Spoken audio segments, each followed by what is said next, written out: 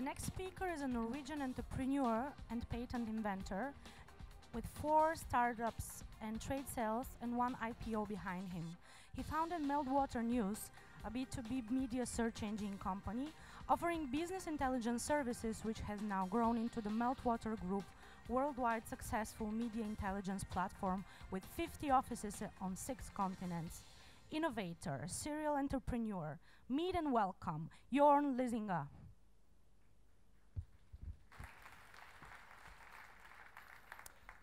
So hello everyone, my name is Jorn Lyseggen.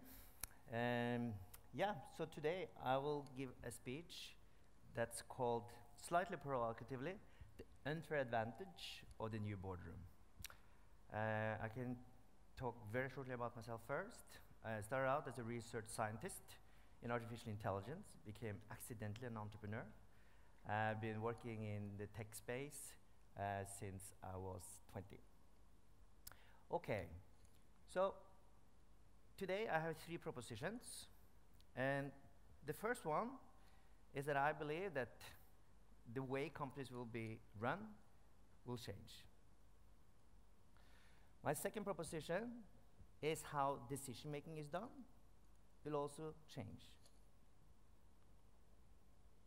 And my third proposition is that the way boards are run and operated will also change. And in order to get you to the point why I believe that's the case, I will give shortly a background of the company, shortly a background of our vantage point, and explain why we see this development. Okay, so Meltwater is a company that you probably never heard about. It's a very well kept secret, but it's actually the global leader in online news and social media analytics. So you probably hear a lot about companies that do social media analytics for you and so on. But Meltwater, coming out of Norway, founded in 2001. Back then there wasn't so much social media, but we started with online news. It's been a company that's been bootstrapped. We built a company on $15,000. And we are now currently headquartered in San Francisco. But as a company, we are a truly global business. We have more than 23,000 corporate clients. We have 50 offices across 6 continents. And we are more than 1,000 employees. And we started out very humbly, and our first address was actually called Shack 15, and we thought that was very apt for a scrappy startup. And our initial funding capital was only $15,000. Our product vision was really that there's starting to become so much information on the internet, and it's too difficult to manually mine and manually keep track of all that information. So you really need software to do that.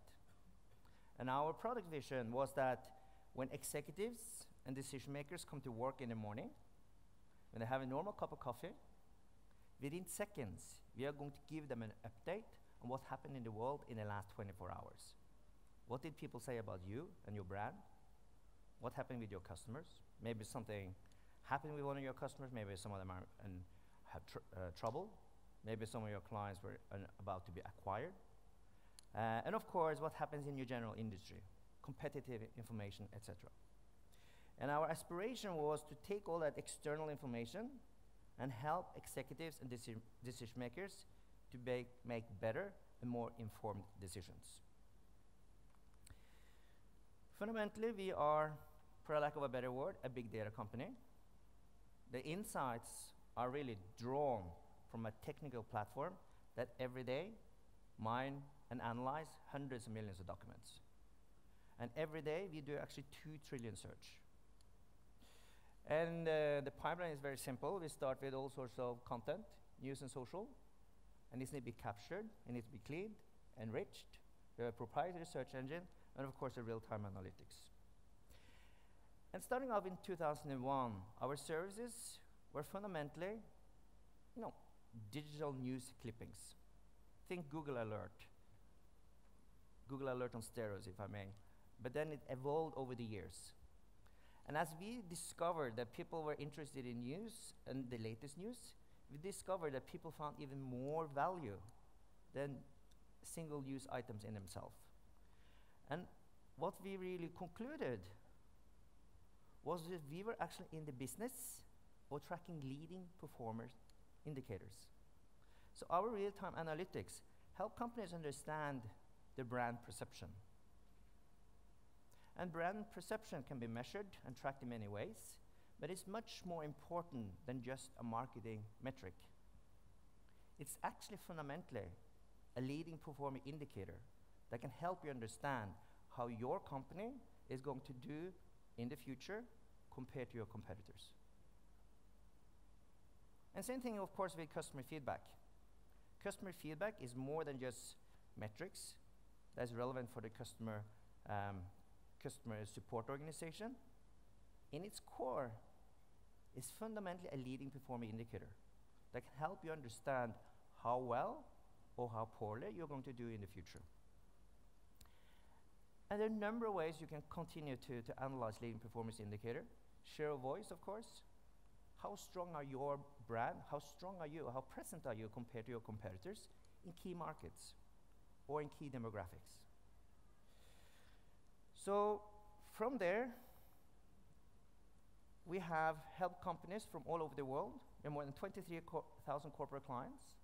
So, I usually say that if you mention 100 brands, chances are that at least 70% of them are clients of Meltwater.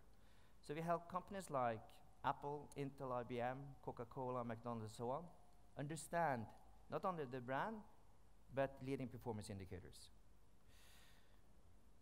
And what we see in the market is an increased shift in focus from internal data to external data. And internal data, of course, is mining all the wealth of information that your systems are aggregating. Your CRM system, your sales system, your ERP system, and so on. And of course, that is very, very valuable. And there's a big industry out there. And any executives and companies out there are very rigorous about mining data. But when they say they mine data, they fundamentally think of their internal systems. They use BI systems, they use dashboards to keep track of their metrics. But fundamentally, when you mine internal data, fundamentally what you do is that you mine lagging performance indicators. And what we see is that companies increasingly are focusing more externally. And why? Because externally, you can see events unfold in real time. And externally, there are all sorts of business signals that you can track that continuously give you information on where the world is going. Information about yourself and information about your competitors. And that is fundamentally leading performance indicators. And simplified, you can say mining internal data, internal systems, is like trying to drive your car looking in the rearview mirror. Whereas mining external data is focusing on the road in front of you, trying to understand where the road is going, where it's turning, where there are bumps in the road. And the importance of this is just escalating. The importance of external data is escalating simply because the amount of information externally is growing so exponentially.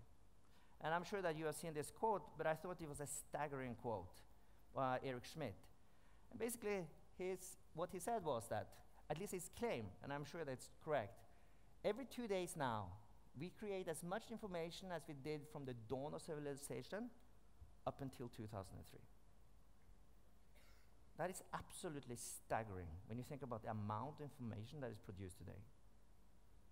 And this amount of information that is produced is just accelerating. And some information is produced intentionally to go out there and promote things, and some information is not produced intentionally, and it's a sum of the activities that you do. And I will argue that in this day and time, whenever you make a small move, whenever you move around in the world as an individual or as a company, you leave lots of digital breadcrumbs. You leave lots of breadcrumbs telling everyone else about your intentions or what you're about to do. And if you think that from a company perspective, what kind of breadcrumbs are you leaving? There are lots of them.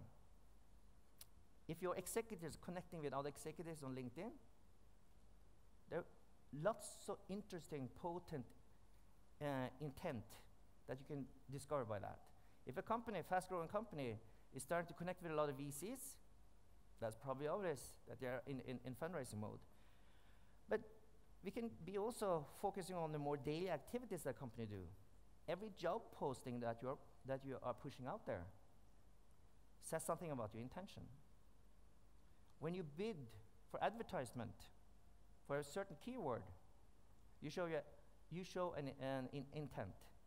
And if you take all of those digital breadcrumbs and connect the dots across different data types, you get an incredibly valuable insight. And I believe fundamentally that this is the reason why decision making is changing. Company decision making needs to change as the world around us is changing and changing very fast. And I think decision making is fundamentally changing in three key aspects. Number one, you incorporate new data. You incorporate data you didn't have before. You incorporate external data that is added into the decision process. And timing. Decisions are moved from after the fact to the point when events are evolving.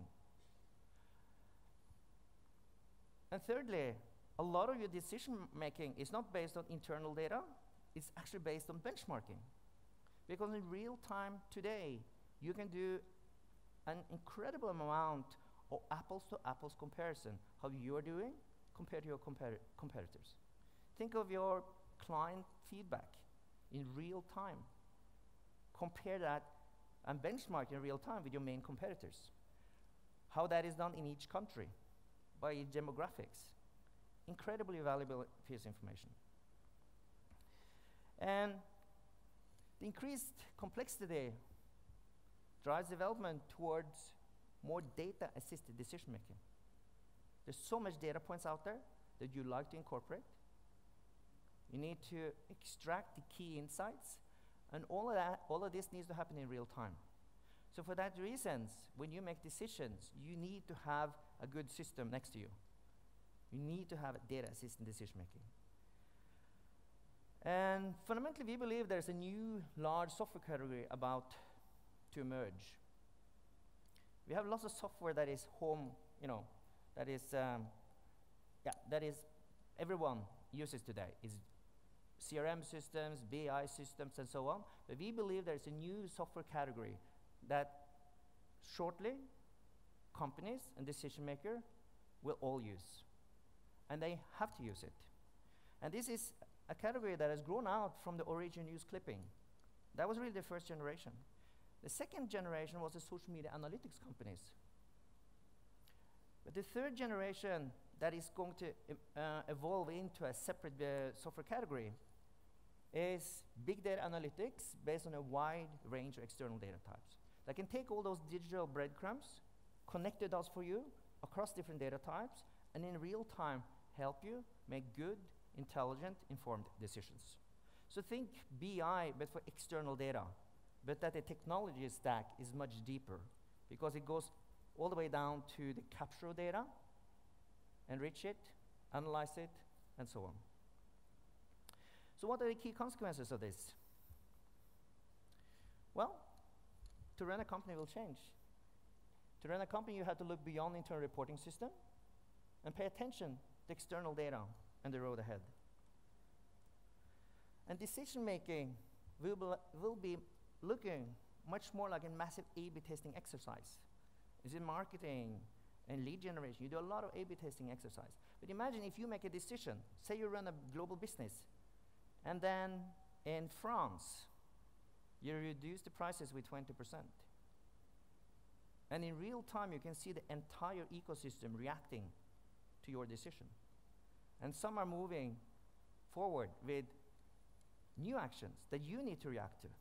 So it's a real-time, massive A/B testing exercise. And I believe that there will be a new guest of honor in the boardroom.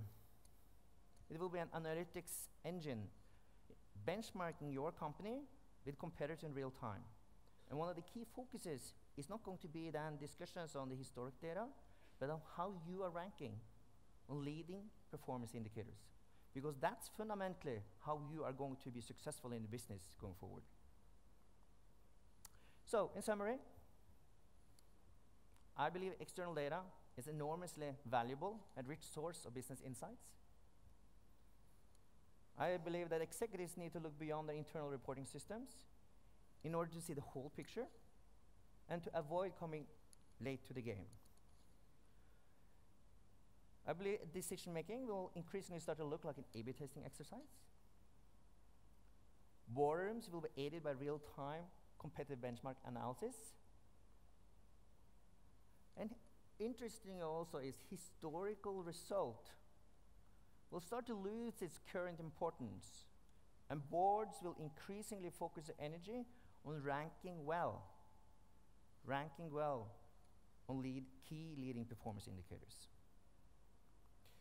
So if I can get some help from tech behind, this is a video that quickly summarizes what I was talking about.